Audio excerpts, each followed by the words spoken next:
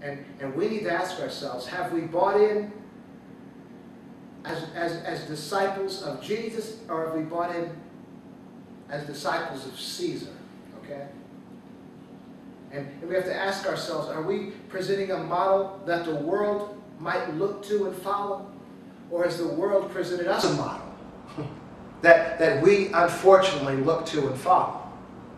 Now we've gotten away with a whole lot of stuff, and this is what Joshua is telling the children of Israel. All that you've gained, all the prosperity, all the mountains that you've crossed, and the oceans that you have passed, the giants and the famines and the desert, and the enemies, you thought they were defeated at your hand.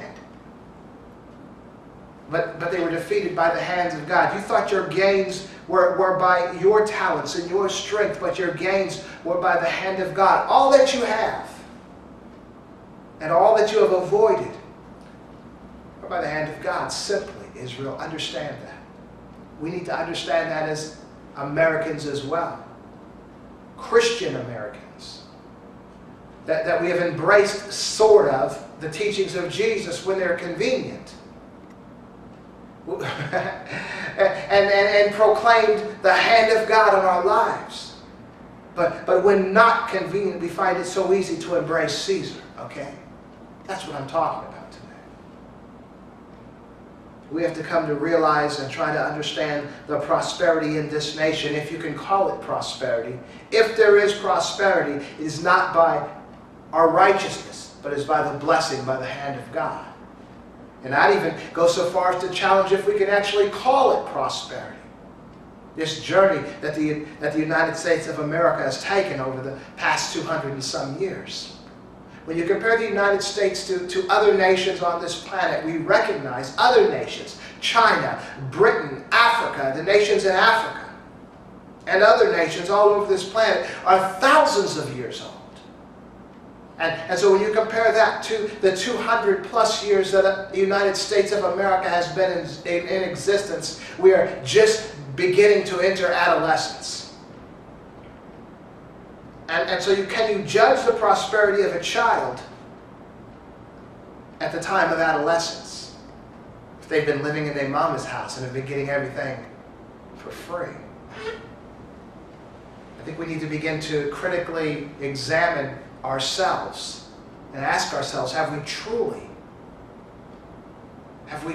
embraced the teachings of Jesus? We call ourselves Christians, but are we really Christians? Because we're given to understand that it's pretty easy to be saved. But to be a Christian is to be a disciple of Jesus, is to walk like Jesus, to love like Jesus, to lay down our lives, our wants, our desires for the sake of others like Jesus. Are we Christians or are we just saved?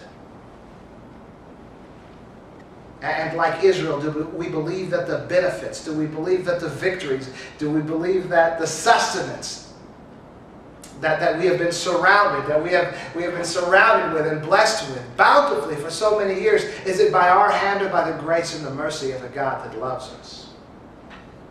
Is it because we've made the right decisions and we've gained what was rightfully ours? Is it because we have walked in any kind of hypocrisy, any kind of evil, exploiting and killing and murdering and stealing from any type of people, but still experiencing blessing from God?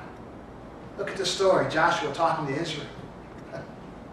They had to understand, Joshua had to make them understand that they weren't right most of the time.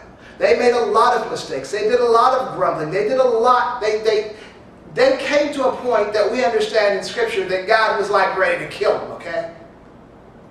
But still, they were the recipients of bountiful blessings of God. They had to recognize that what they had was by no means a result of their good works. And I'm suggesting today it's time for believers to begin to be more honest. Because as we look at our nation, we are suffering. We are suffering in so many ways. And to me, and this is what we're talking about today, is that we've bought into the party line. We've bought into Caesar's line. When I'm speaking of Caesar, particularly in a spiritual message to believers, we're not talking necessarily about the government itself, but about unbelievers. That's Caesar. And unbelievers, whether they're in the role of government, whether they're in the role of just folks out there. We're so addicted to our Fox News, to our MSNBC, to our CNN, to our news broadcast, to Caesar's broadcast. That we're led here and there, like by our noses, by like a ring in our nose, as believers. And so what I'm suggesting to you today is, first, in all humility, to recognize we have not been all that good. We have not been all that Christian from the time we stepped, from the time the Europeans set foot on this continent. In the name of God, in the name of Jesus, searching for religious freedom and religious this and that. They were all but Christian. They may have been saved because that's easy, just accepting what Jesus did, even in spite of your own unrighteousness and your own wickedness. But the reality is there were people here when the Europeans landed here. And so, even sort of mathematically, we can try to determine this, manifest destiny, they didn't know it, we came, or somebody came, and whatever. We can justify our evils. We do that all the time. It was the woman that you gave me, Lord, it wasn't me. We justify our evil from the first man. What I'm suggesting today is we can just cut out all of the excuses and all of the justifications and figuring and ciphering and all that and say, look, there were people here when the Europeans landed here. Where are those people today? The Europeans that came here in the name of God, in the name of Christianity, and there were people that were here. We all know the Thanksgiving and Squanto and how they helped save the pilgrims and all that stuff, and there's more to those stories than that. But where are the descendants of Squanto now? Where are the descendants of the indigenous people of this land that were here when those that came in the name of God, in the name of religion, landed here? We didn't come here as Christians, or Europeans didn't come here as Christians. These are the things we have to understand. These are the things like Joshua talking to the children of Israel. We need a reality check. We're not all that. We're not what we've been putting, that image that we've been putting out there. We are not that. We have exploited people. We have destroyed people. And the Native Americans, where are they today? They're not here. Why? Man, as I drive sometimes over through the country, I'll be looking out sometimes to see the vast trees and all nature. And I think what a beautiful land this must have been when the Native Americans lived here. They were so many, they were everywhere. Nations upon nations of people, not just the Indians, one group, many nations of Native Americans to this continent. Where are they now? So right there, we have to, if we want to be honest, if the truth, like Jesus says, does in fact make us free, we have to begin to judge ourselves and revisit the ancestors, those that were here before us, what they did and what we are benefiting from. Why do we consider ourselves prosperous today, and at whose expense was it? Europeans that came here searching for religious freedom were not Christians. They may have been saved, but they were not disciples of Jesus, or they wouldn't have done or participated in, or even their descendants, Christians today in America, wouldn't be so seemingly prosperous on the pain and blood and misery of so many people. And so that's one thing, in the name of Jesus. Second thing, in the name of Jesus, I mean, come on, you have Africans that were brought here as slaves. They were raped, they were tortured, they were murdered, and all kinds of terrible things were done to the slaves. Every kind of perversion or torturous thing you can think of that people do today to folks illegally and get caught and go to prison. Well, if you owned a human being, you could do whatever you wanted to do with them. So it wasn't just the women and children that were being raped. You need to understand the wickedness and the evil done by so-called Christians, who are the owners of slaves in America. Not even to mention the Native Americans, which we've already discussed. So, I mean, all these things are in the name of Jesus. The prosperity, the so-called prosperity that many are living and experiencing now were birthed from the evil and wickedness of Antichrist, calling themselves Christians. And so honestly, we have to recognize, or folks have to recognize, believers, Christians, many have to recognize, especially Euro-American Christians have to recognize that much of the benefit, much of the so-called prosperity, much of their ease and leisure in life,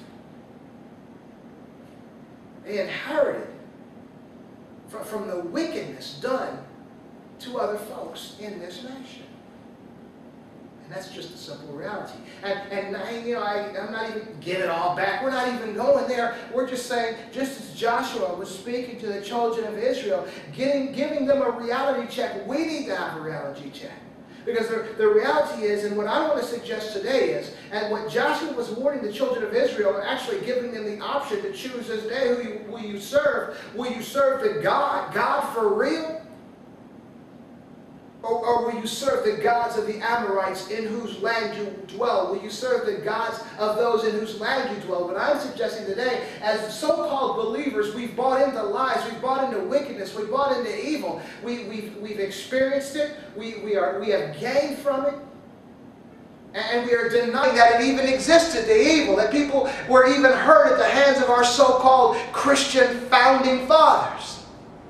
And what I'm suggesting today, until you have this reality check, until you embrace the truth, you've chosen to follow a God other than the God of Jesus. Because the God of Jesus teaches us of a love that we can't even fathom for your fellow human being. The God of Jesus teaches that He loved everyone on this planet so much that He sent His only begotten Son. The God of Jesus gives an example of a Jesus that laid down His life not for those who loved Him, but for those who hated Him. And even in His last and dying breath, uttered the words, "Father, forgive them, for they know not what they do." Not those that loved Him, but those that hated Him from time past, present, and future. This is the God of the Jesus that we are supposed to be serving. So what I'm suggesting today is, if we don't have that love, and I'll tell you, this thing with Obama, to me, has brought out of the body of believers a particular illness. And it hasn't created the illness, it just revealed an illness. I am amazed at seeing so many Tea Party believers. Tea Party is a political movement, but we're talking about believers. I'm amazed to see so much hate and so much venom, to see the divide even in the church. Scripture tells us that a house divided cannot stand. And this is an evil, a sickness that has been within the church. It's sort of like the Scripture tells us about the dross, that when a piece of metal is heated and heated beyond its capacity to withstand, that the impurities are brought out of that piece of metal. This is, in fact, a positive thing, but we are being purged of the impurities from within us. And I'm suggesting today that believers are like that iron that's being heated beyond its capacity. Are you the pure, or are you the dross? Are you that which is to stay and remain, or are you that which is to be cast away into the rubbish?